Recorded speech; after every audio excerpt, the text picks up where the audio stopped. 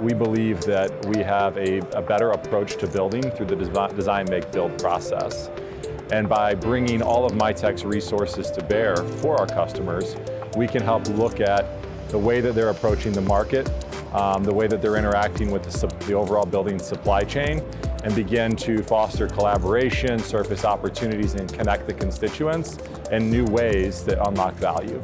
What we're really trying to convey to our customers is the fact that we as MiTek want to be proactive, not to replace anyone in the value chain, but to really surround and support the connectivity and the partnership of not only the builder and the architect and the engineering team, but also to welcome in the component manufacturer as part of that process. It allows us to, in a collaborative unit, address the whole entire building supply chain, from the builder to the framer to the component manufacturer, and really allow that information to flow to help drive adoption of components in offsite construction. Sure. I mean, the component manufacturer certainly knows and loves components, but we would like to get more people educated on that concept to push the offsite construction again, aspect of components in general.